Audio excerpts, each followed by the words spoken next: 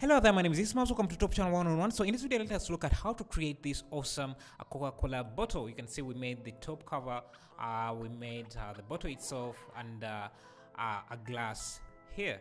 And if we go to rendered mode, you can see we even added some Coca-Cola soda inside that.